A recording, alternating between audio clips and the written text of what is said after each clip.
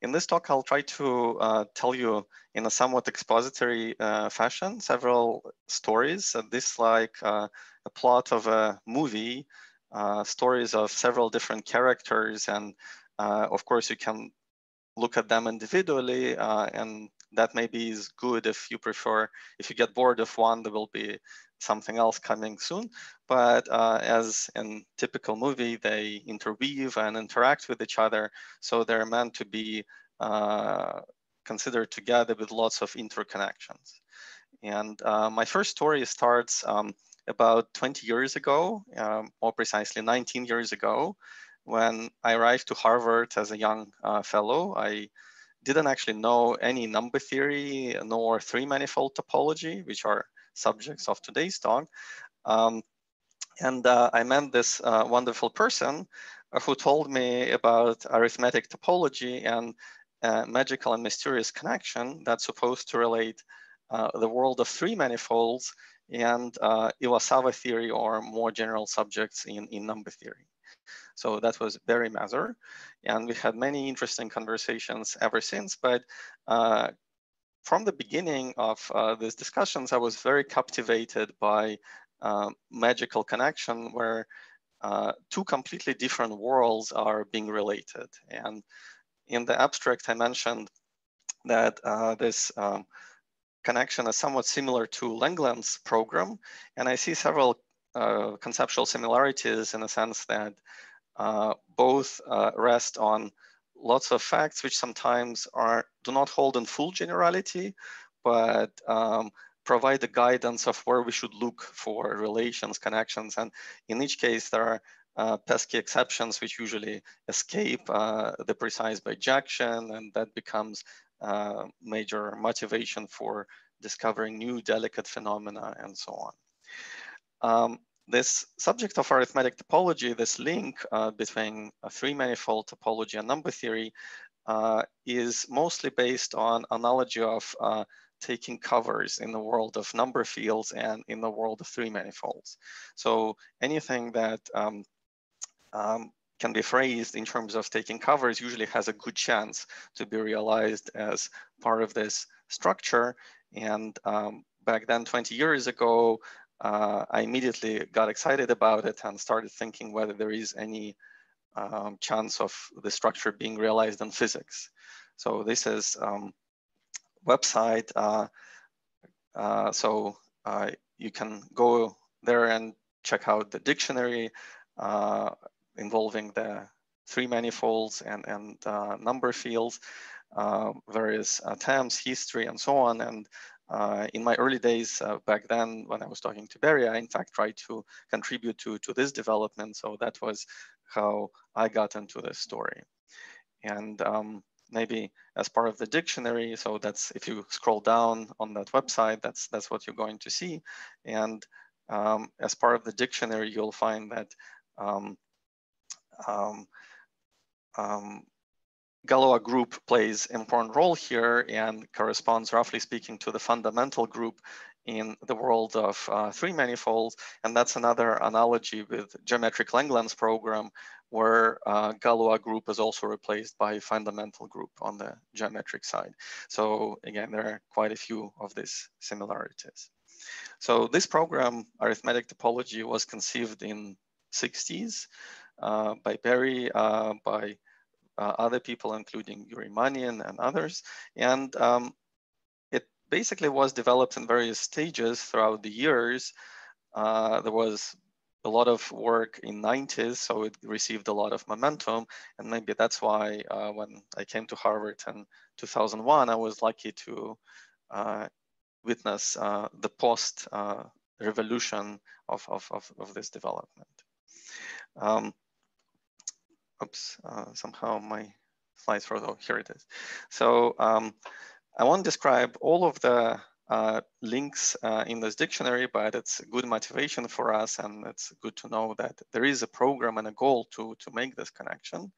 And in his famous paper in 60s on the Alexander polynomial, Barry outlined various connections. And like I said, many of the connections that work really well involve operations of taking covers. And Alexander polynomial on a topology side can be defined using covers.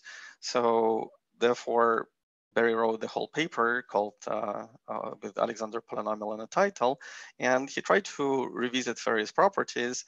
One of the famous properties of the Alexander polynomial that for any knot it has reciprocity, namely if you evaluate it at inverse argument 1 over t, it returns same polynomial as a function of t. So Barry was in this old paper from 60s asking a question about the number theory analog of it. And this is one of the questions that got me thinking, what would be the physics origin of the symmetry? In physics, we know that symmetries are very important. So once you understand some property of a system in terms of symmetry, it usually holds the key to understanding, deeper understanding of the entire phenomenon. So I was kind of captivated by this reciprocity. And curiously, a few months later, I realized that it actually has something to do. So this binary operation of taking argument to its inverse can be understood as a Weil symmetry of SL2C. So Weil group of SL2C is just Z2. And if you think about that symmetry, it relates eigenvalue x to 1 over x. And somehow that's actually surprisingly has something to do with this Alexander polynomial and its property of inverting the argument. So where did this come from, and how did this happen? Well, back then, there was another person visiting Harvard, Fernando Rodriguez Villegas, and he was giving a course on Borel regulators, block groups, and it also involved topology of three manifolds and number theory, but of a somewhat different kind. Like I said, I had no clue back then what three manifold theory was, and I wasn't an expert, and I'm not expert now on number theory, but it was also very captivating. And in particular, it wasn't clear to me if this has any connection with arithmetic topology. So many of the things that Fernando was presenting in the course, as I realized later, were part of his work in progress with David Boyd and Nathan Dunfield. So he had series of papers with David Boyd, and this is one of them. Below in the acknowledgements, thanks Harvard Math Department for hospitality during the year. And as I realize now, it's a good way to teach a course where you incorporate foundations of what you use in your research. And back then, Fernando was interested in A polynomials, and one of the highlights was the computation of Miller measures of A polynomials. Surprisingly, if you take A polynomial of a knot, in this case shown as figure 8 knot, you would find that it equals to hyperbolic volume of the knot complement. So that's one of the things or kind of things that Fernando was explaining from several perspectives. And that's where block groups came in and many other exciting things. And again, a question I was trying to ask myself is, why would that happen? So how can we understand this phenomenon, and what do they have to do in common? Because some of this phenomena seemed somewhat experimental. So they worked in some cases, in other cases they required modification. And it was not entirely clear, kind of like an arithmetic topology, what is the precise statement about bijection that holds universally always? And finding such statements seemed kind of difficult. And perhaps motivated by Fernando's lectures and talking to him, soon I got interested in understanding the structures in the context of Chern-Simons theory, where A polynomial itself can be realized in a very nice way as a moduli space of flat SL2C connections. So here the gauge group would be SL2C, and that's going to be the case for my entire talk. I'll talk only about SU2 as compact group or SL2C as a complex group. And then many of these phenomena, including the one shown on the previous slide, where a Miller measure is expressed as volume of a hyperbolic knot complement, can be understood in the context of complex Chern-Simons theory with this gauge group SL2C, where on in Chern-Simons theory on the Riemann surface, you would quantize the space of flat connections on that Riemann surface. If your two-manifold is just a torus, it's quantization of very simple character variety, C star cross C star mod Z2.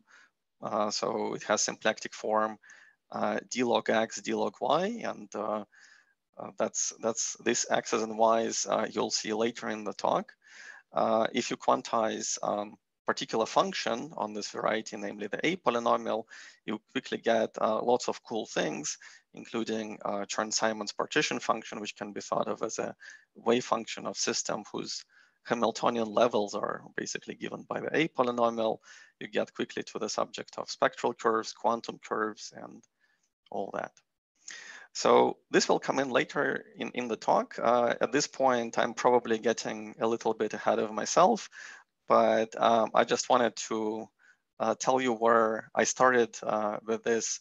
And many of the questions that were fascinating to me back in the day, both from arithmetic topology and from Fernando's course on Borel regulators, Meller measures, are still part of the motivation and how I even got into thinking about these things. But is this particular slide going to be very important about the quantization of SL2C? What you're going to say? I'll come back to it. Yes, I was planning to come back to the slide, but if you have a question about it, feel free to ask now. Yeah, if it's relevant, then aren't you assuming that the holonomies are simultaneously diagonalizable?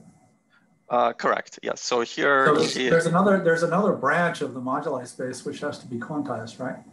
Absolutely. Yes. So, right. So in this, I'm assuming you're talking about C star cross C star mod Z2. So that's indeed a general component of a space of flat connections, where I'm assuming that both holonomies are semi-simple, and that actually will be enough for everything I'm going to say in this talk. Right. But that's not really what H of T2 is supposed to be. It's supposed to be the quantization of the moduli space of flat connections. That's correct. So again, it's infinite dimensional space, and some aspects of this infinite dimensional space which take into account those states will be important in various other things. For instance, last year we did work with Nakajima, Dupé, and others on where this plays a role, but in my today's talk, it won't play a role at all. So I'll just gloss over these things, yeah. But you're absolutely right. If I were more technical, I would include those states, yeah. Okay. So I also have a quick question. Yeah. Is this SL2C relationship to the Alexander polynomial related to how SU2 in Stanton-Floer homology is related to the Alexander polynomial? That I don't know. That's a good question. Here it's related in the form of so what this SL2C Chern-Simons theory does for you, it puts two statements under the same roof. One is known as volume conjecture. That's about SL2C, hyperbolic volumes, and that kind of things, where a polynomial naturally comes in. And another is a version of it, which is called Rosansky-Melman-Morton conjecture that relates Chern-Simons theory to Alexander polynomial. So if in these two relations you compose them and eliminate the word Chern-Simons, you get relation between a polynomial and Alexander polynomial. So that's where it comes in. So that's how symmetry, wild symmetry of SL2 becomes reciprocity symmetry of Alexander polynomial. And then I guess I'm sort of curious if you delete Alexander polynomial and try to say you have relation between Instanton-Floer homology and Chern-Simons theory. Yeah, so that's a more interesting subject on which I have. It's a little peripheral to what I was going to tell you. I'll come to something similar a bit later, but yeah. I was just curious. I mean, in that case, there are spectral sequences, of course, which usually relate homology theories, including the one that categorifies Alexander polynomial. At the level of Alexander polynomial itself, it's yeah, it's a little more elusive in that case, and but anyway, so it's in this case, symmetry of Alexander polynomial is just Weil symmetry of SL2C from this perspective. So that's I guess all I want to say about it. Right.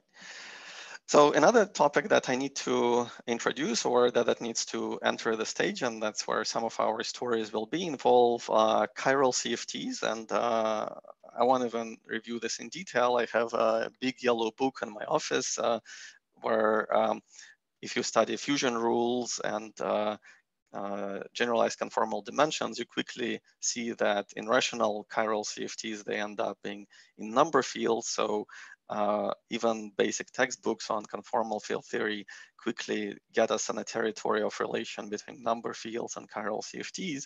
So therefore, it's natural to consider this triage together, where we have questions number theory, topology, and chiral CFT, and ask other relations, in particular, other relations between topology and chiral CFTs.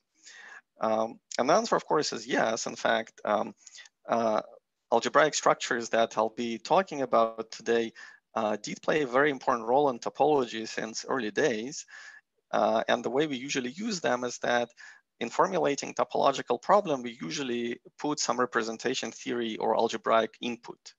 So for instance, if you want to define a two-dimensional TQFT, we need to specify Frobenius algebra, and theorem says that given one, you can construct a 2D TQFT. The idea is very simple.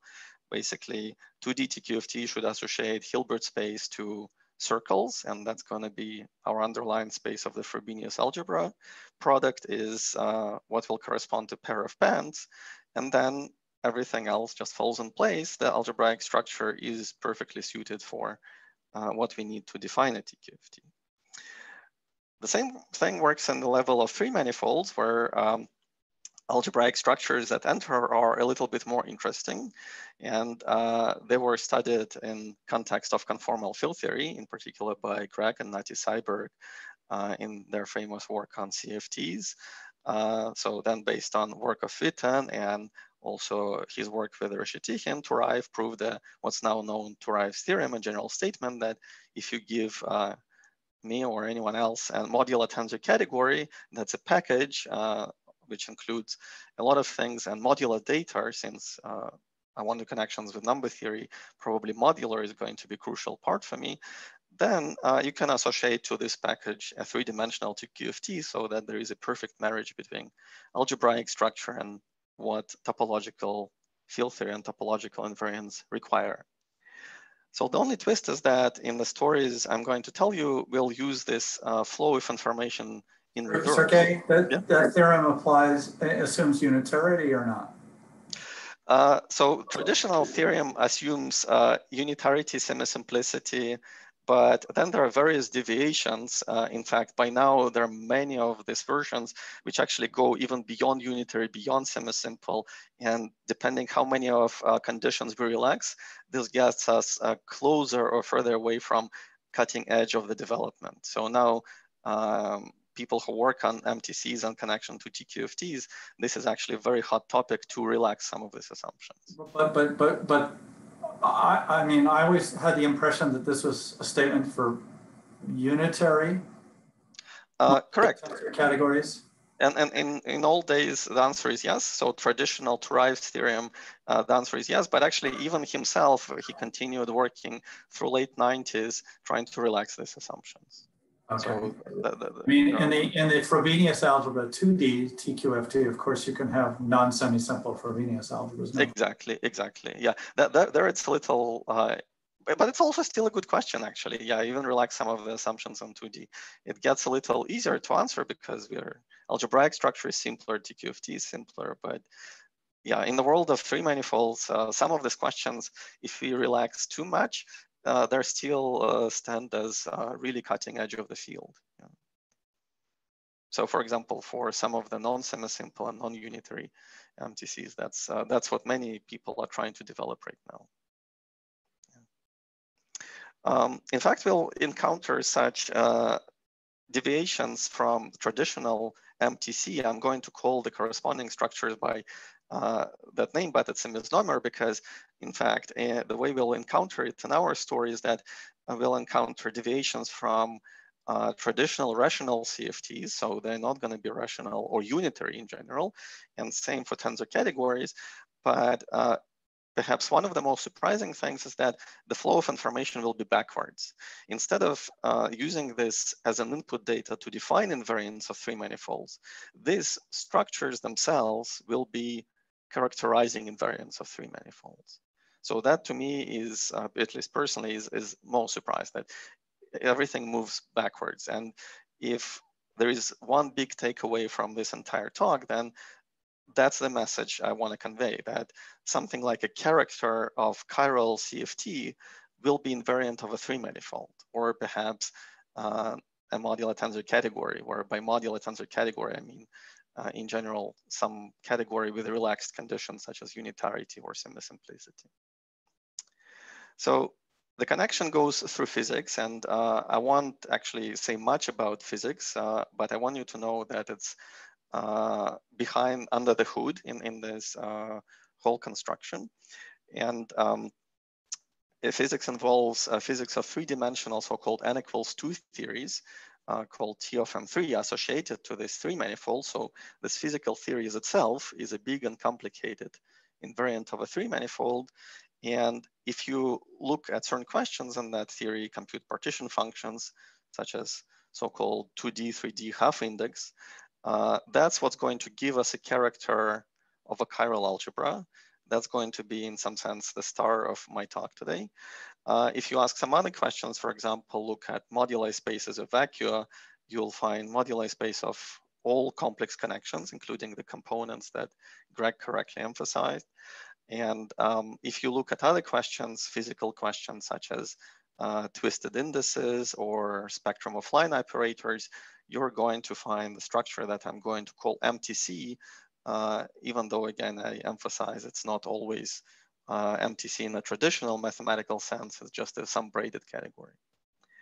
And last but not least, I should mention that everything I'm going to tell you, this is a survey, and I'll try to give a big picture without going too far in details, but feel free to ask. Or if you're interested, various details can be found in those two papers with Putra Vafa, Miranda Cheng, Sungbong Chun, Ferrari, and Sarah Harrison. Okay. So I'll mostly focus on characters of chiral algebras to adhere to the title of the talk and feel some of the connections in this magic relation between topology, number theory, and chiral algebras. But I want you to know that there are other things of the same nature where you associate invariance to manifolds which are not numbers, but rather algebraic structures, such as MTC. I'll say just a few words about this because that's also something you can attach to a three manifold. And I won't say anything at all about four manifolds where there is analogous story, but I won't talk about this at all today. But the reason I bring this slide up is that I want to answer the following question, that at least when this correspondence produced MTC or chiral character as invariant of a three manifold, I personally was surprised. And the initial question was, where does it come from? It's very strange invariant. Why would it be reasonable? And it actually works well in conjunction with a statement that to a four manifold, you can also associate a vertex algebra, a completely different one. But then if you want this package to be functorial, namely, if you want to be able to cut and glue four manifolds, natural question is, what shall you associate to a three manifold? In other words, if you cut a four manifold in pieces that share a common boundary and want to perform a gluing, in fact, MTC is the most natural answer because MTC controls representations of two vertex algebras. And if you want to form some sort of gluing of two vertex algebras, it's most natural to ask for MTC to be that interface that shares a common data along which you can do the gluing. There is a mathematical name for it in terms of extensions of vertex algebras, and we can perform this extension when two VOAs share a common MTC. So that's actually, therefore, not too surprising or not too strange that to a three manifold we wish to associate a modular tensor category. Sergei, could I ask a brief question? Yeah. So could you move to the previous slide just briefly? Yeah. I see. I guess you already said it. So the modular tensor category is an invariant of the three manifold. That's what you said, right? Yeah. So is this using some 6D theory or something like that? It is. It is. In fact, even in the previous slide, so this theory, that physical theory that I'll keep under the hood, is obtained by taking 6D theory on a three manifold. Yeah, that's exactly In fact, you also remind me, I should have pointed out, I made even a more remote connection to four manifolds, which I won't be talking about, but I will be talking about the Chiral algebras of three manifolds and also MTC of three manifolds a little bit. And the relation between them is also meaningful because you can ask, what is the category of representations of my Chiral algebra assigned to a three manifold? And that will make a link to MTC of M3. So there are several interrelations among these objects that I'll be talking about. But for the rest of the talk, I'll focus a little bit on this MTC of M3 and more on the corresponding chiral algebras. So very briefly, this MTC of M3, I won't describe the full data of a tensor category, but I'll try to describe interesting aspects which has to do with modular data, SNT matrices, and therefore you can think of this as a Grothendieck group of MTC of M3. It's a vector space that carries an action of SL2Z. And very roughly, as a zeroth order approximation to what this vector space is, it's a space of SL2C, or more generally, you can try to do it for other complex group, flat connections on a three manifold. So if you have a Poincare sphere, for example, Poincare sphere admits a Higger decomposition by genus 2 surface. So then you can ask about flat connections, SL2C flat connections on genus 2 surface, which can be extended either into one handle body or another handle body. This will give you Lagrangians inside modular flat spaces of flat connections on the Riemann surface itself. So you get two holomorphic Lagrangians in Hitchin moduli space intersecting at 3 points. And this will be three. These 3 points correspond to 3 SL2C connections on a Poincare sphere. So roughly speaking, for Poincare sphere, we would say that there is SL2Z action on a three-dimensional vector space. Right. But to get closer to the better version of the answer, or to formulate it more precisely, we have to embed this problem into a gauge theory setup where this moduli space of flat connections comes out naturally. And that's the Hilbert space of four-dimensional n equals 4 superring mills twisted on three manifold cross time. So on four manifold, which is R cross N3. So usual technology of Floer type homology will associate a Hilbert space to the three manifold. And this Hilbert space won't be the same three-dimensional space I just described. So if you apply it to Poincare sphere, or in fact any other manifold, you'll get something huge, something infinite dimensional. And the main reason is because reducibles contribute to this Hilbert space. So this can be viewed as Waffe-Witten theory on a three manifold, or Kapustin-Witten twist, they give the same Hilbert space. And that Hilbert space is basically going to be infinite dimensional space of states isomorphic to state space of harmonic oscillator, or cohomology of CP infinity, or equivariant S1 equivariant cohomology of a point. They all are the same space, and that's what's going to be this SL2C Floer homology, roughly speaking. However, what's interesting is that, so this example is for a three sphere, but what's interesting is that if you try to run a physics computation, the physics computation finds a way to regularize this infinity. And this is pretty interesting because instead of infinite states for a three sphere, infinite set of states, it just gives answer 1. And that's the index of this theory T of S3, which in physical context leads you to Bethe-Ansatz equations and various other things. Again, that's not terribly important. There is, the message I want to get from this is that there is a way to regularize it. And this regularization actually makes contact with several other mathematical invariants, all of which aim, roughly speaking, to define this SL2C Floer homology of three manifolds. And they also produce something nice and finite rather than infinite. So in particular, all of these methods seem to agree, and one of them was recently developed by Abuzaid and Manalescu using perverse sheaves on character varieties. So we still talk about this SL2C character varieties. And if you include reducibles, then for Poincare sphere, that would give us same three-dimensional space. And if you look at the skein module, that's another invariant of a three-manifold, and look at it over C of Q, you would also get a three-dimensional space for Poincare sphere, just like physics regularization predicts. But now we can borrow a very important fact from this 4D n equals 4 superrank Mills, namely that it has SL2Z action.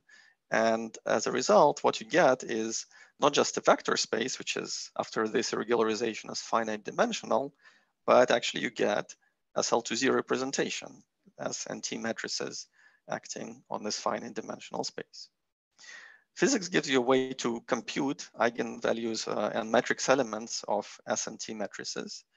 So values of T matrix, which is usually written on a diagonal basis, are determined by Chern-Simons invariants of these flat connections. Again, for Poincare sphere, we had 3 of them. So you could take those guys and assemble them in T matrix. And there is a similar way, which I won't describe, but again, I gave you some of the references which you can use to find elements of S matrix. So for Poincare sphere, you get basically the Ising model, S and T matrices. So that's a representation of size 3. So you have 3 by 3 matrices, and you can try to run it for other manifolds. So another example I give here is a 3 torus, where in the case of SL2C, the skein module was actually known, but computed actually fairly recently in 2017, 18. It's 9-dimensional. So that agrees with the index of this theory T of M3, which produces the same regularization, the same answer. But physics allows you to quickly make predictions by extending this to other manifolds, as on the previous slide, or to higher ranks, as on this slide. For instance, you can make a prediction for what skein module should be if you work for with high rank groups. And as far as I know, this is mathematically still has not been verified. So this gives you this kind of technology, but the takeaway is that the physics produces a very interesting way of regularizing infinity. In this case, infinite dimensional Floer homology. SL2C Floer homology comes out to be finite dimensional, and it has this S and T matrices. And what this will have to do with the rest of the talk is that the characters I'm going to describe for you also, of course, have S and T matrices, and there is a connection between these two things. How does physics get rid of the problem with the reducibles in the Floer homology? To be honest, to me, this is still somewhat mysterious. We formulate the problem as asking about the Hilbert space of this theory T of M3. And the easiest thing is to compute index. So here on the slides, I use the index, which is the trace of it, which would be in, unless there are cancellations, kind of like a I'm confused. The Hilbert space of T of M3 would be associated to a 2-manifold. Exactly. So you would study the so-called I'm sorry, M3 is the Poincare sphere. Yeah, okay, I see. Yeah, so you ask, in 6 dimensions, the setup involves time, cross a 3-manifold, cross a 2 torus. Right. So, and you use different ways of compactifying it. But what's interesting is that phenomenon that we know and love in localization computations and physics of 3D n equals 2 theories, even if Hilbert space of this theory is on a 2 torus or any other Riemann surface is infinite dimensional, it gets rephrased as a finite sum over finitely many roots of beta ansatz equations, which are critical points of twisted superpotential. And that's actually what controls this, this finiteness. So there is a lot to be said, and very roughly, it boils down, if we translate it to geometry, in this case of, say, Poincare sphere, to the fact that if I do it by Hilbert splitting, yes, there are 3 intersection points between these Lagrangians, but in that presentation, I ignored reducibles, which would still give infinity. And I think it's worth studying it more carefully by trying to translate how this physics technology of 3D n equals 2 theories does it in the language of Floer type theory. So that's the next one. For the SU2 case, you're saying that in this table at the bottom of your slide, these are predictions of physics that haven't been verified mathematically? As far as I know, yeah. Didn't Bonahan and Wang work out the scheme modules for SU2? Oh, for SU2, yes. What I'm saying is that for high rank, for example, for SU6, you get 252, and I don't know if mathematicians have independent. Okay, but for SU2, this agrees, I guess. But... Yeah. For SU2, the number 9 is known, and that's a good start. But for high rank, as far as I know, that's a prediction from physics. Sergei, if it's not too long and doesn't take you too far afield, can you say a word about how the physics gives you these predictions? Let's come back to this in the discussion session afterwards, because it is a bit long, and that's why, like I say, I'll give a survey picture. My job is to whet your appetite, but there are some details which I'll be happy to explain in detail. But as I honestly emphasize in answer to Greg's question, I think there is more to be done, especially if you want to rewrite the answer in terms of either skein module or in terms of analysis of PDEs and Floer homology. I think there is more to be understood there, translating how these beta and Zatz equations produce for you a finite answer. Okay. I'm actually, as you can see, what I'm doing in this talk, I'm trying to highlight all the things I find exciting, cool, and some of them are mysterious, like this regularization, which normally would be swept under the rug, but I'm trying, as I'm presenting these topics, to emphasize things that, in my opinion, should be understood better or developed more, or where I see opportunities such as this regularization. And I'm glad you guys are identifying them and that are noticeable. Yeah.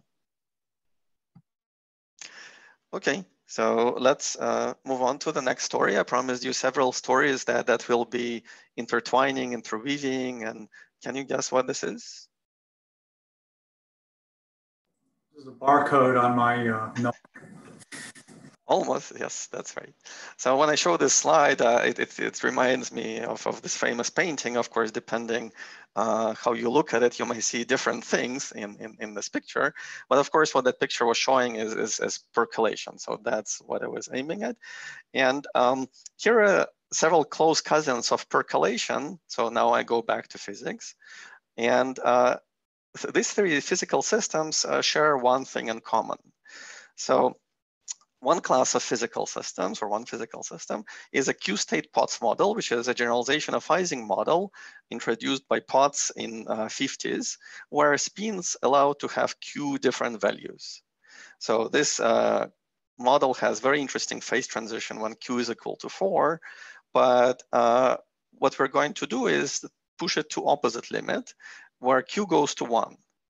In other words, the model seems to become trivial, because if spins are allowed to have only one value, then what's there to talk about?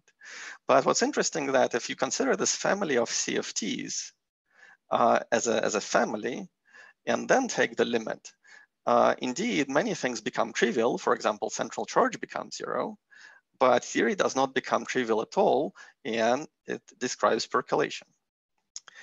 Another family of models, which is also generalization of Ising model, is called ON model. That's another generalization where instead of spins with discrete set of values, you're allowed to talk about spins in n-dimensional vector space, and they have ON symmetry. And taking limit n equals 1 gives you Ising. That's where O1 is basically +1 or -1. But again, we can play the same game and try to make the model trivial by extrapolating from this entire family, and that in this case would be the limit where n goes to 0. So O0 is of course nothing, so there is nothing to talk about, but it gives yet another interesting statistical system of self-avoiding random walks. So another third model is quantum Hall effect, and I won't discuss it in detail, but if you look at plateau phase transitions, they also have something in common with these two previous systems. And what they have in common is that they can all be described by conformal field theory, but not the usual kind of conformal field theory that we encounter in textbooks, in this yellow book, for example, that I mentioned. It's not rational, and moreover, it's not even unitary. So example that I showed earlier has C equals 0, which shows that if it exists or meaningful, it certainly is not unitary. So such theories were discarded for obvious reasons when I studied conformal field theory in high school and then in my undergraduate education. So I was basically told to not look at these theories at all. And little did I know that they would actually enter physics. The argument back then that was given to me is that don't look at them, they're non-unitary, so they have no place in physics. But in the early 90s, John Cardy and others found the role for these theories in precisely these models that I just mentioned. For instance, he proposed that percolation can be described by a logarithmic non-unitary CFT with central charge equals 0. He computed the probability of a horizontal crossing from one side to another using 4-point correlation function of this logarithmic CFT. And then this density of loops with area A that's shown on a slide was known numerically, and the value, the second value shown as a numerical prediction, but he actually gave, using this logarithmic VOA, a prediction for what it should be analytically, and it's 1/8 square root of 3 pi, which matches the measured value with amazing accuracy. So I hope my papers get that sort of accuracy and connection with reality. So logarithmic CFTs, even though they are non-unitary because correlators have logarithms, modular transformations have logarithms, they actually do have connection to real physics, and in fact, quite exciting connection. However, because the subject was kind of a taboo in early days, and then very few people ventured in this non-unitary land, if you open a textbook on logarithmic VOAs, you're not going to find much. In fact, there is no textbook on logarithmic VOAs, and we have many examples of rational CFTs and rational VOAs. But if you try to ask which logarithmic VOA should we use for Cardy's prediction, there are very few candidates. In fact, in the literature, there are basically 3 infinite families that go by the name symplectic fermions, triplet, and singlet models. Each family is labeled by 1 integer. In the case of symplectic fermions, it's basically a number of their copies, and it's a version of beta-gamma system, nothing mysterious. 2 other models are somewhat more interesting, and here I give you a basic characteristic of vertex algebra, namely its central charge, which indicates that these models are non-unitary because for most values of this parameters D or P, as you can see, the values are negative. So, and unitary CFTs cannot have negative central charges. So aside from beta-gamma system or symplectic fermions, this triplet and singlet are more interesting logarithmic CFTs. These are pretty much the only log CFTs that you can find on the market if you try to buy them. And they're kind of fit into more familiar ones. If you have a lattice, such as weight lattice of a Lie algebra, you can form a very standard construction of a chiral algebra known as lattice VOA. And you can also define a fine W algebra if your root system is of AD type. There are generalizations for other kinds. So these models, singlet and triplet that I mentioned, fit into this chain of embeddings. So they're not totally esoteric, but they're somewhat interesting and sit between lattice VOA and W algebra in a subsequent chain of embeddings. In fact, the difference between a singlet model and triplet model is rather simple. Triplet model has action of SU2, and if you focus on global symmetry SU2 or affine SU2 Kac-Moody symmetry. And if you focus on a singlet sector of that SU2 or SL2, you get precisely the singlet VOA. So that's how you cut in the middle from triplet to singlet. And its corresponding character is just a constant term in the triplet character. So that explains the name singlet, among other things. Constructing the triplet itself is a little bit more interesting. And those of you who know how Felder constructed minimal models out of free CFTs, he considered cohomology of a certain operator, think of it as a BRST operator, acting on the space of states in the free CFT. So what Fakin and Tipunin proposed is that instead of taking cohomology with respect to that Q operator, you can actually take just the kernel. So it modifies the construction. And as a result, you would get a logarithmic vertex algebra. So short way of saying what this triplet is it's a kernel rather than cohomology, analog of famous Felder's construction of minimal models and other CFTs. So it turns out that these models, which is pretty much all you can find on the market of logarithmic VOAs, show up in the world of three manifolds. So a natural question so far could be, okay, I told you a little bit how they appear in physics. What do they have to do with topology and in particular three manifolds? So in the remaining 15 minutes or so, my job is to describe how to compute certain invariants of three manifolds, which produce characters of these algebras, and they correspondingly have interesting modular properties such as weight 1/2, weight 3/2, mock modular forms of higher depth, and perhaps more exotic objects that we don't even know how to describe in the modular world. So this dictionary is precisely the dictionary between low-dimensional topology and chiral algebra and number theory that I alluded to in the beginning. And for the sake of chiral algebras, it actually serves a very good purpose. It tells us where to look for these logarithmic VOAs.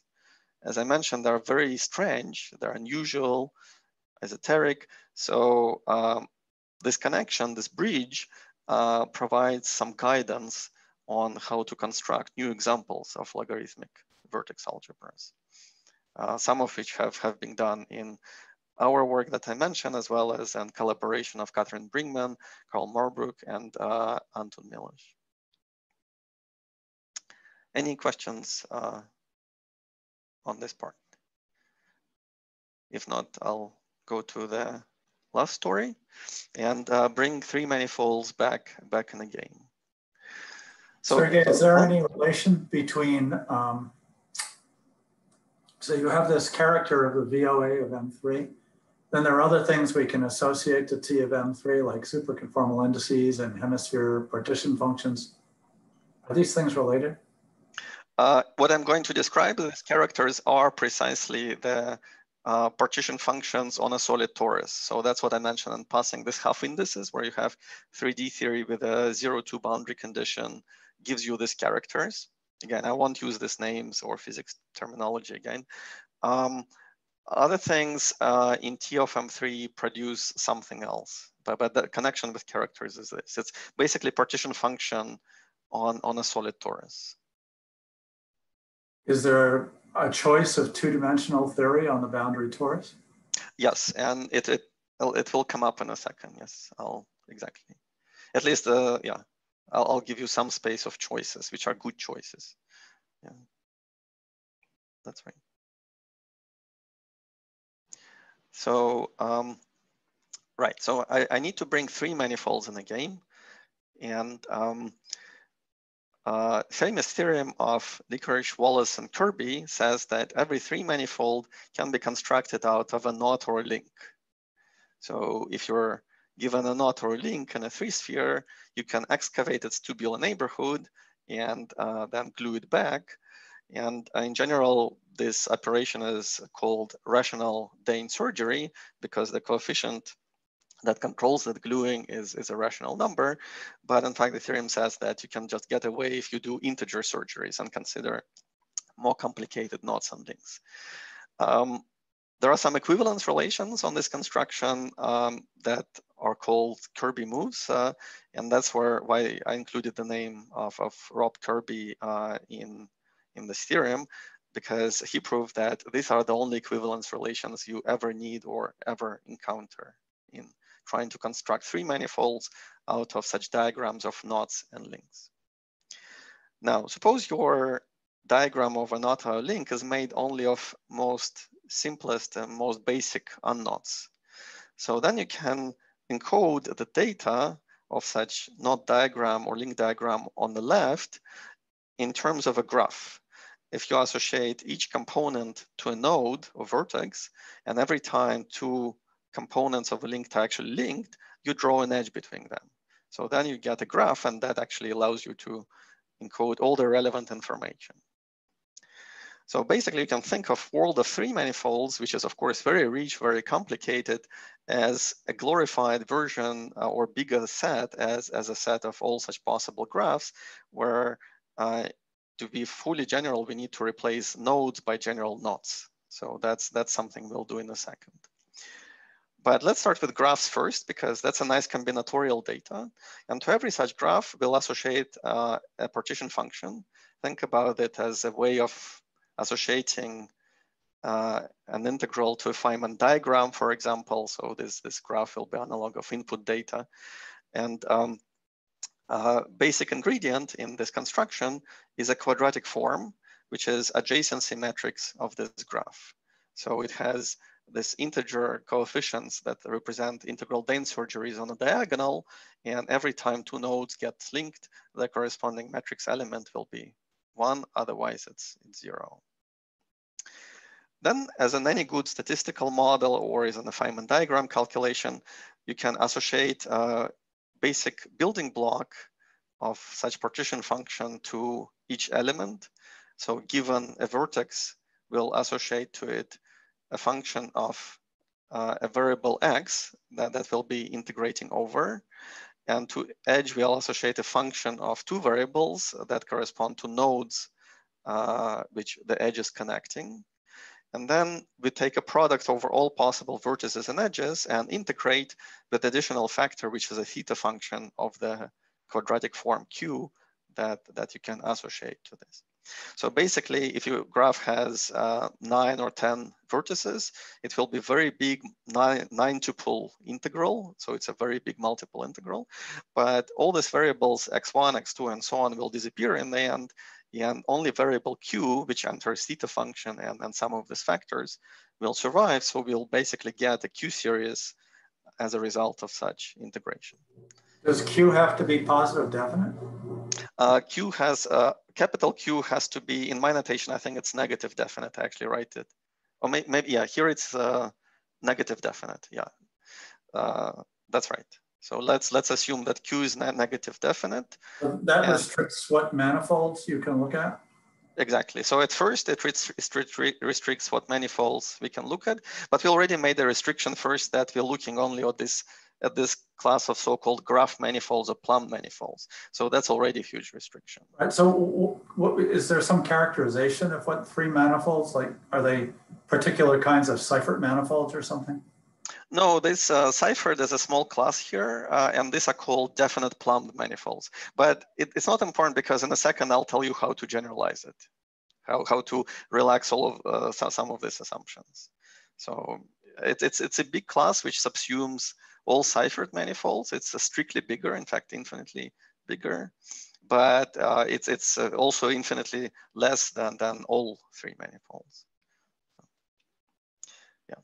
So good thing about this graph manifolds or plumb manifolds with definite Q is that again, you can just plug this into the formula for this partition function, and you produce a Q series, and that's precisely this invariant which takes values in Q series that I'm trying to explore. And one easy thing is that you can prove that this guy is invariant under Kirby moves. So that's first simple statement. First, you can prove this, for example, in the class of this plumb manifolds where the statement is already meaningful and non-trivial. So it produces you a way to associate invariant to a manifold, and it doesn't care how exactly we constructed the three manifold according to allowed equivalences. And the second thing we need to actually apply it to general three manifolds, so that's important to answer your question, Greg, is to replace now unknots, which were used in this construction, by general knots. But remember, in this general multiple integral, we have for every copy of unknot, we have some integrand, which depends on that particular variable xi that we're integrating over, or z in this slide.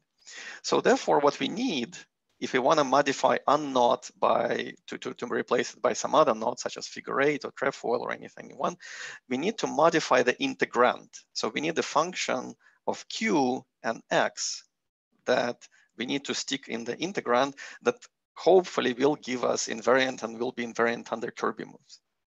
So where do we get this function? So this function, as a function of q and x, we can get from a polynomial. So this does connect to the early slide in early part of the talk, because such function, in fact, was already available more than 10 years ago. For instance, we developed some of this theory with Don Zagier, Tudor de Moft, and Jonathan Lennels, where for every knot complement, we found a way to compute this partition function perturbatively, meaning to any order in h-bar expansion. And what we didn't realize back then is that there is something cool about that function. We never looked because this expansion in h-bar, perturbative expansion, even though we could do it to all orders, that's why the name exact appears as part of the title of this paper, but it didn't look good. It looked like it's total junk. It had rational coefficients and in this exponential of 1 over h-bar and so on. This whole series looked really horrible. But something that, sorry, could I ask one question? So in this computation, are you using this business about annihilation by the a polynomial? Yeah, yes, exactly. That's where this annihilation by a polynomial or integral over a polynomial, there are several ways to rephrase it, or topological recursion based on a polynomial, immediately gives you answer to all orders. So basically that's what we did back in the day. But what we didn't notice is something that actually appears in a different subject. When people study Donaldson-Thomas invariance, they use this kind of double exponential relation. I call it double exponential because it involves two exponents. First, you replace your formal expansion variable h-bar, which is assumed to be small, by exponential of h-bar. And then that limit in that variable, perturbative analysis is when q goes to 1. This is the limit q goes to 1. And then you do something else. You also write your exponential of free energy, which is exponential of 1 over h-bar times classical action, and so on and so forth. You try to exponentiate this whole series, which appears on the right. And you write it in terms of variable q, so that's the second exponential. So in other words, you're exponentiating the variable h-bar, and you're also exponentiating the perturbative series. And if you borrow some lessons from Donaldson-Thomas theory, you should expect that now result is going to be nice series in Q, in fact, with integer coefficients. So this is something we didn't notice back then, 10 years ago, even though all results were available. So this is actually one of these results for the trefoil knot. So here it's written as a function of variable x and variable h-bar, just like in these old days. So that's something you can compute in many different ways from this a polynomial curve. And we never looked at it, but if you take that series and exponentiate it, what you find is this. And let's look at this table. Now, by table, I mean organize it in terms of double expansion in x and h-bar and focus on a specific coefficient of x, for example.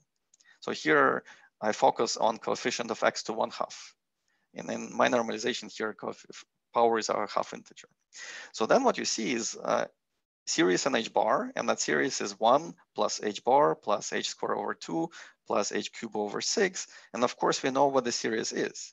It's basically q. It's exponential of h-bar. And if you do this with any other coefficient, same thing will happen. So in this case, you don't need any fancy technology, such as Borel resummation and other things that people use. You can just notice with the naked eye that this is a Q series. And I kick myself for not noticing this all along. But As a result, what it gives you is you basically rewrite that perturbative series in H bar and X now in terms of variable Q. It depends on X. You stick this back into integrand, and this allows you to compute any surgery on any other knot or link in that formula. So with cheaper in Manolescu, we did it for a handful of knots. So this is answer for figure 8. Again, you can get it in several different ways now. And the upshot is that basically this machinery now works and allows to answer questions such as the one Greg was asking about generalizations, going away from chains of unknots to any knots and links, and also to consider indefinite plumbings or indefinite, in fact, surgeries where surgery matrix has coefficients of plus and minus values. So here is an example. This is manifold which can be produced from 2 different knots by doing +1 surgery on figure 8 knot or -1 surgery on a trefoil knot. And now using this generalization, this technology that I just outlined, you can actually do this computation, stick it into this integral, and you produce the same answer, which first of all looks like this. So it's a particular Q series. It is nice convergent Q series inside the unit disk. And moreover, surprisingly, turns out to be character of a logarithmic vertex algebra. So and also the inverse of the quantum dilogarithm. Sorry, say again. I think it's the inverse of the quantum dilogarithm. No, it's a slightly more complicated function. It's one of this Ramanujan's functions that he wrote in his letter to Hardy, actually. So it's so-called order 7 Mach theta function in his terminology. Yeah, so it's a slightly more interesting thing, and it's modular, but it's not quite modular. So therefore, many of these things turn out to be Mach and higher depth Mach and so on. And more interestingly, it's also character of this 1, p singlet logarithmic vertex algebra. I showed you this whole family labeled by p, and for this manifold, it happens that p is equal to 42. So when Mike Friedman saw a version of this talk, he immediately jumped out of the audience and said, oh, 42 is the answer to the question about the meaning of life and Hitchhiker's Guide to the Galaxy. Of course, here in this example, 42 is just controlled by topology of the manifold. In fact, you can get analogous characters for any other value of p. But to me personally, it's really magical and interesting that such logarithmic vertex algebras appear. They provide, if we dig deeper, ways of generalizing constructions of logarithmic VOAs. And when I started to work on this, I had absolutely no interest in logarithmic vertex algebras, logarithmic CFTs, or this more interesting modular tensor categories. So the fact that they come out as invariants of manifolds is surprising. And maybe I'll finish with one more slide, which is also surprising and also interesting, and in fact is precisely about this going from negative definite to positive definite. It's an operation which is very simple in topology. So every manifold has manifold of opposite orientation. It may happen to be the same or different. Most of the time, of course, it's different. And if you follow from this construction, it's clear that, and also it's clear from Chern-Simons theory, that morally what should happen is that Q should be inverted to Q inverse. But the invariants that we associate to all these manifolds, M3 or minus M3, are Q series written in terms of Q. So therefore, it provides an interesting kind of question where if one of them is character of a chiral algebra written in terms of Q, then the other invariant obtained from manifold with opposite orientation is also a Q series, but it morally should be the same character chi as for the original algebra written in terms of Q inverse. So these kind of things play a very important role in number theory in understanding failure of modularity of Mach and higher depth Mach modular objects, where we try to go from upper half plane to lower half plane. And morally, these two objects are analytic continuations of each other. So here, if they get interpreted as characters, they suggest that there is some kind of mirror symmetry, some operation on chiral algebras, which are related by taking characters of one and trying to rewrite it in terms of Q inverse, and then re-expanding back in terms of Q. So I have no idea what this operation is in the world of chiral algebras. It's clear what it is physically, it's clear what it's topologically, just orientation reversal. But examples of such phenomena where we even have expression for both characters on both sides are rare and always interesting. So this is, in modularity story, is a very mysterious and cool phenomenon that gets into recent work of, in fact, Catherine Brinkman is perhaps one of the leaders in this field who has done a lot of things that are examples of this type of phenomenon. So I think I ran over time already, although we started late, but I think that's a good place to stop anyway. So thank you for your attention. Thank you. Maybe I could sneak in a question before others start. Again, we're just naturally transitioning into discussion session. But earlier on, you were saying that this modular tensor category associated to a three-manifold uses this 60 theory, right? Mm-hmm. I'm assuming that the 60 theory, when you take a product with this three-manifold, gives you a 3D topological quantum field theory or something, and there's a modular tensor category for that. That's the rough idea. That's actually very close to the how exactly it arises. Yeah, indeed. But I guess you're also saying that that modular tensor category is associated to a vertex operator algebra? Not quite. So I said several times that they're related, but that's a very good question. You couldn't have the full right to ask me, what is the relation between this chiral algebra and that MTC? Yeah, that's right. So for example, for Poincare sphere, the MTC that had connections to perverse homology of Abusdate-Manolescu or the Skane module, that was three-dimensional. But for Poincare sphere, if you compute this Q series, it will be a character of logarithmic singlet VOA, just like this one, except the value of P will be 30. And that fellow has 4 times P characters, so it will be modular representation of size 120. So you see they're very different. So this could say that, oh, they're not related, but actually there is a way to identify 3-dimensional SL2Z representation out of this logarithmic VOA with P equals 30. So in fact, one is always smaller than the other. So MTC that we discussed early on is actually subcategory in this bigger MTC that services representations of this chiral algebra. So maybe I'm dominating the questions, but maybe I could just ask one more thing before opening it up to other questions. I didn't quite capture what the connection to arithmetic topology. Well, I don't know connection to, so that I didn't discuss at all.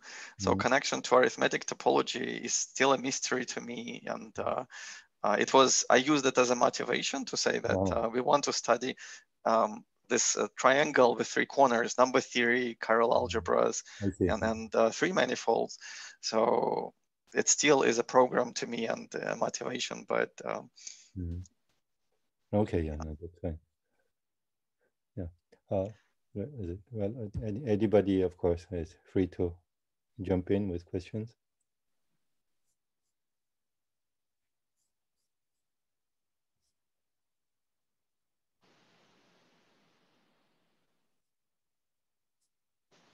No other questions? Of course, I mean, some things that one can try to say about connection to arithmetic topology, but my personal hope and is that some of these things will eventually fill the gaps that we need to fill in arithmetic topology. And I would be glad to hear thoughts or suggestions or come back to this myself one day. Right. Well, actually, if it's okay, then could you, since nobody else is asking questions, could you give an outline of what I asked about earlier, how this prediction about dimensions of skein modules come out of physics? Yes. Right. That's so the key word in some sense is so there are two versions of the answer. One is still cheating a little bit, because all this S and T matrices that I showed in that part can be expressed in terms of invariance of a three manifold. So for instance, I mentioned that values of the logs of eigenvalues of the T matrix can be expressed in terms of Chern-Simons functional evaluated on the corresponding connection. So if there are isolated connections, like for Poincare sphere, you can just take the corresponding values and that will give you values of T matrix. So for S matrix, you can do something similar, but what will happen is that Rademeister torsion of various connections will come in and close cousins of Rademeister torsion. But now I'm cheating because I'm still using, all I'm saying is that there is a way to express values of S and T matrix in terms of classical or familiar invariance of three manifolds. The actual answer that's doing the job here, and then that will be crucial in examples like a three torus where connections are not isolated. The character variety is not just isolated set of points, even if we throw away reducibles. It's a variety, and what's going to be crucial in examples like this is to consider, roughly speaking, quantum K-theory of the character variety of the SL2C character variety of the three manifold. Right. So that's going to be this finite dimensional thing. Right. So quantum K-theory. Now, in works on quantum K-theory, so that's a mathematically well-defined object, and it's one can go ahead and study it.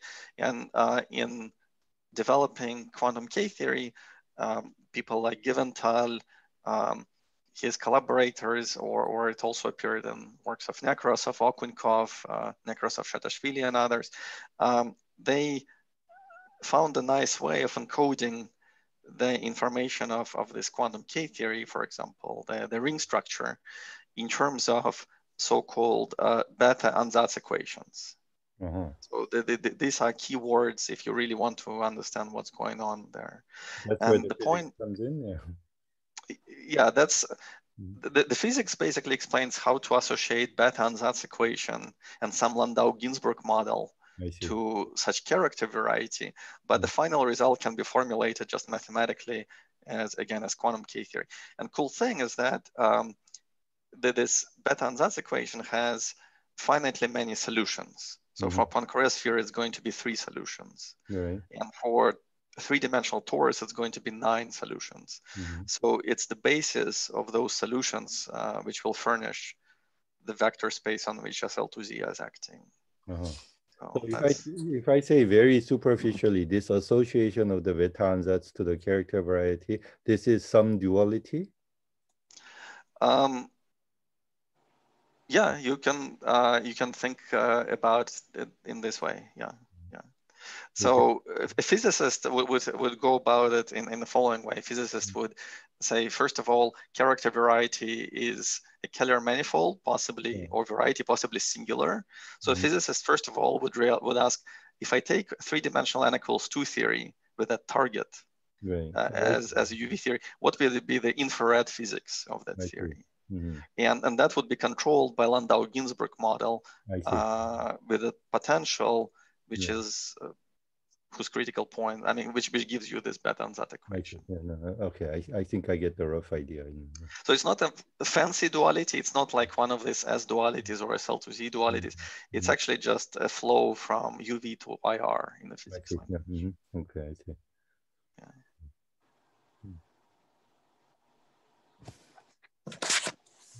Any other questions?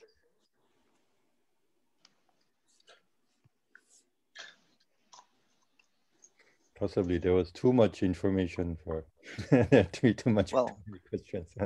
Yeah,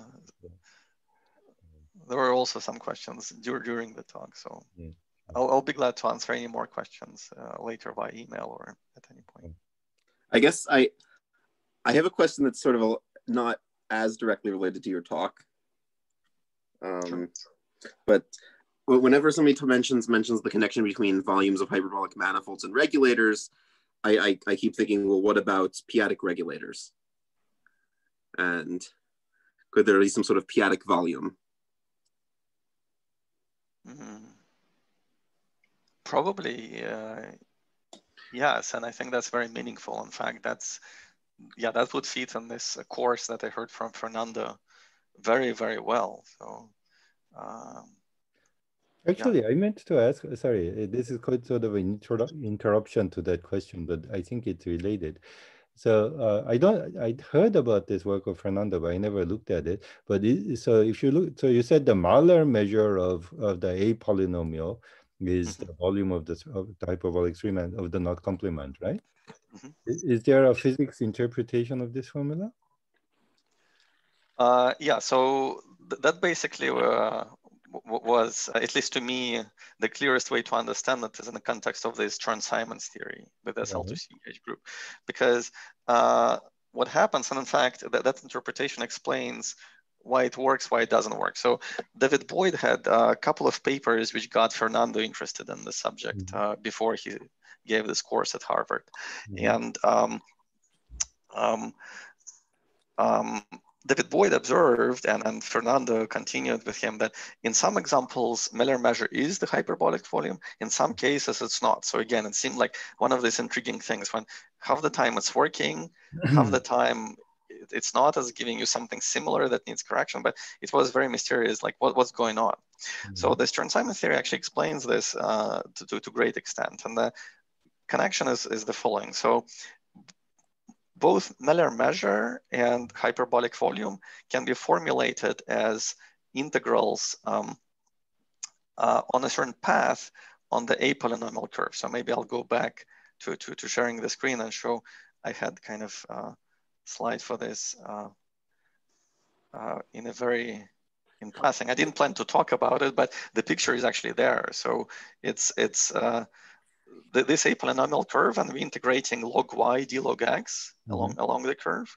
So both Miller measure and hyperbolic volume can be expressed in terms of such integrals, but the integration path is not always the same for them.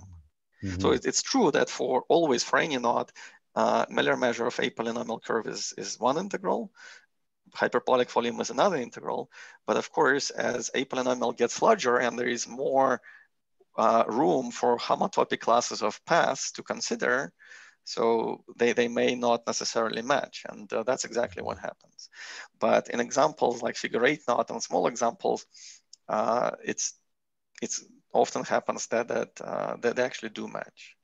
Oh, I see. But so I guess I didn't know that. I can see how the Mahler measure is given by an integration along some curve of the polynomial. But you're saying that also works for the hyperbolic volume, right? Exactly. Yes. Yeah. And that's basically the key. That's the common denominator in the relation, or in trying to understand what's going on. But you're saying that the interpretation of the hyperbolic volume as an integral of the A polynomial is something that comes from Chern-Simons theory? Is that what you said? Yeah, that basically comes from Chern-Simons theory, because see, you have a symplectic form on ambient space. So that's d log y d log x. So then you have a Lagrangian submanifold given by zero locus of A polynomial. So in quantum mechanics, we learned that if we have Lagrangian submanifold that determines state of a system, and semi-classical wave function, the leading classical term in this wave function, is integral of PDQ. So that's precisely the integral of log y d log x in this case. So I'm being very slow, but why does that give you the hyperbolic volume of the knot complement? Oh, yeah, that's right. So here there is another piece of information that it gives, it gives in general complex Chern-Simons action. So it gives SL2C action. And in fact, given your manifolds, if you want a hyperbolic manifold, there may be lots of lots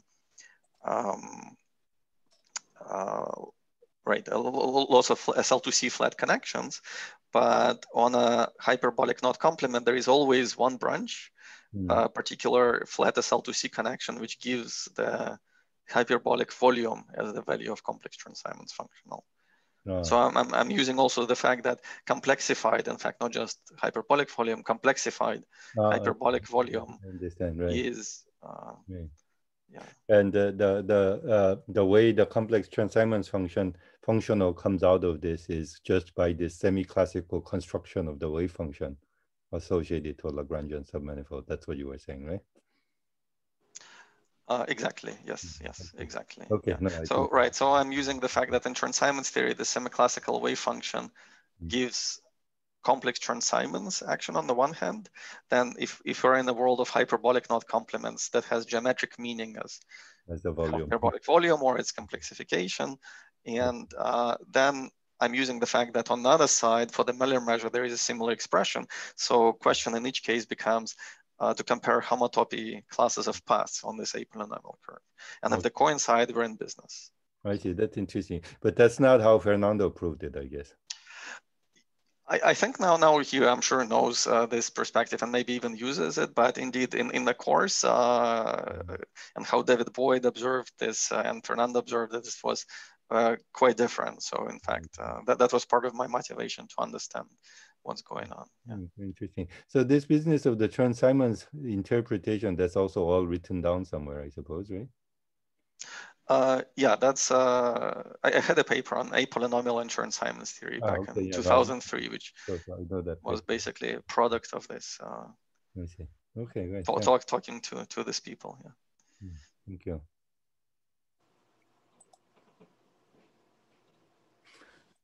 Well, I guess if there are no other questions, we can adjourn for the evening then.